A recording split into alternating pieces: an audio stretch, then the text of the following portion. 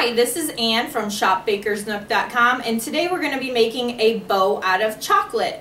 Say your client calls and they need a cake decorated like a present and they want to pick it up in like 3 or 4 hours. There's no possible way you're going to get a bow done out of fondant in that time. It's just not going to dry. So I can show you a quick and easy bow that you can make out of melted chocolate that you can have done within 10 to 15 minutes, no problem. What I'm going to take here is I have strips of parchment paper, and these I have cut 3/4 of an inch by 8 inches. But depending on the size or width of your bow you want, you can customize that any way you'd like. I'm going to lay it down here. We're going to make a yellow bow today. So what I have is the Merckens colored wafers in yellow, and I have melted them in the microwave in a Rubbermaid or Tupperware bowl on 50% power. Stir it after 1 minute, and then check it every 30 seconds, and then you get some nice melted chocolate. So what I'm going to do is on this strip of parchment paper, I'm going to put a little bit of this yellow chocolate,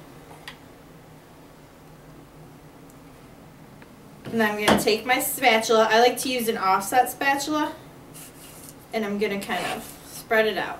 Just want a little bit more. You want a nice thin layer. So I have a nice thin layer on there, and I'm going to pick up that strip just like that. I want to run my fingers on the sides so I'll get a nice clean edge. Put the two edges together and lay it on my paper to set. So that's going to give me a bow loop. These are only going to take about 10 minutes to set up at room temperature. You could also stick them in the freezer on a cookie sheet if you need them faster than that. Once they're set up, I'm going to take my parchment paper and I just peel it off. Just like that. Now I have a chocolate bow loop.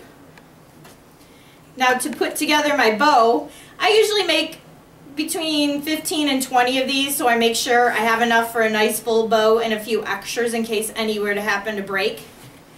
So to assemble my bow, I'm going to take some of this melted chocolate, make a nice little disc here, and then I'm going to take my loops and start setting them on that disc of chocolate. And they're not going to set up right away, so I have a little bit of time to kind of move them around and play with them a little bit so I get it to look the way I want. And this is just going to be the first layer of loops. And if sometimes if you think they're a little bit big and you don't need that much, you can just break that off like that, and then you'll have a little bit shorter loop.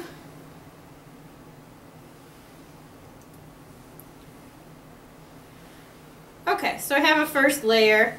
I might want to put one more in there. Okay, so I have the first layer of my bow loops.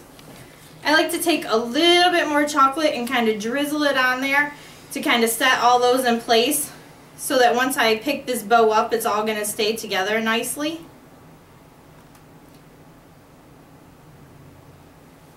Okay, so now we're going to fill in the rest of the bow. So I'm going to take some more loops. Now for this, what I like to do is just kind of dip the end in the chocolate and set it in there.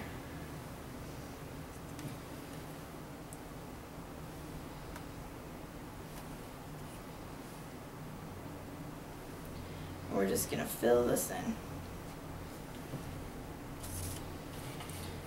Make that one a little bit smaller. And there's no rhyme or reason. You actually just kind of keep filling these in until you have a nice bow. You can always add a little more anywhere you feel like you need it.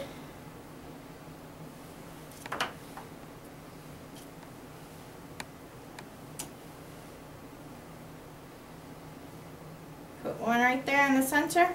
And there you have it. We have a bow that's ready for our cake and ready for our client to pick up right on time. Simple, easy, and I would much rather eat this chocolate bow than a fondant bow any day. So please visit us at shopbakersnook.com for more decorating ideas, tips, and products.